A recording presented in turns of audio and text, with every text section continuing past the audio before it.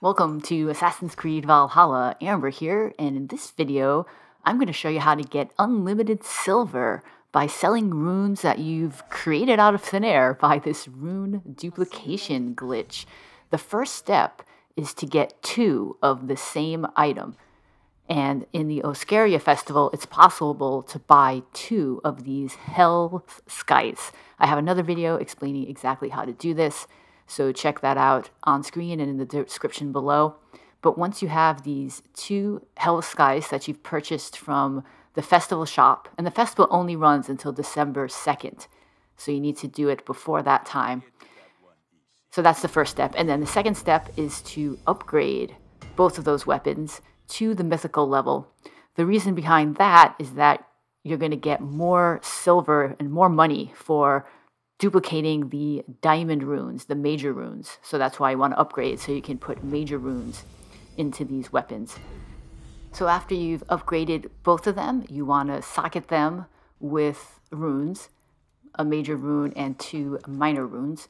So I've already done this here, and so I'm going to show you that both of the Helisize have the same runes in them. So how you're going to duplicate them is to select the first and unsocket all the runes. So I unsocketed the runes in the first scythe, and then I'm going to go to the second scythe and do the same thing. Unsocket all the runes. And then if I go to my inventory, I'm going to see I have new runes that got added to my inventory just by unsocketing runes from both of those weapons. Cool. So we got 3 new runes. Let me do that one more time. So the idea is you want to socket runes in both of the size. So I'm going to socket 3 runes in the top one, or the first one.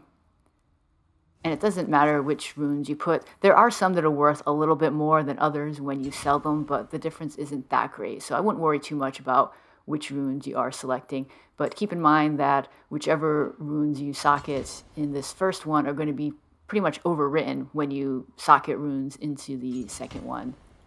So it's the second one that is going to kind of overwrite the first. So I've socketed runes in the first one, and now I'm going to go to the second one and do the same thing. I'm going to socket a major rune and 2 minor runes.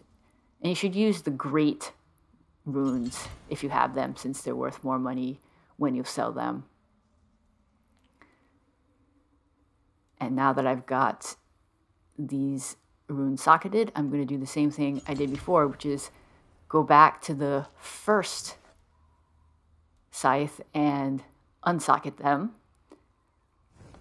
So I'm going to select and then unsocket all. It's Y on the Xbox. And then go to the second scythe, which still has runes in it. And when you unsocket these, they will be added to your inventory.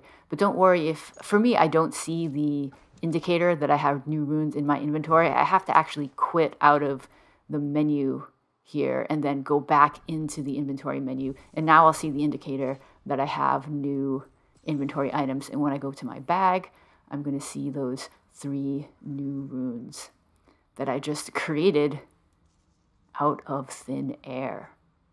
The whole point of duplicating these runes is then so you can sell them to the merchant and get silver, and you can use that silver to buy anything in the shops.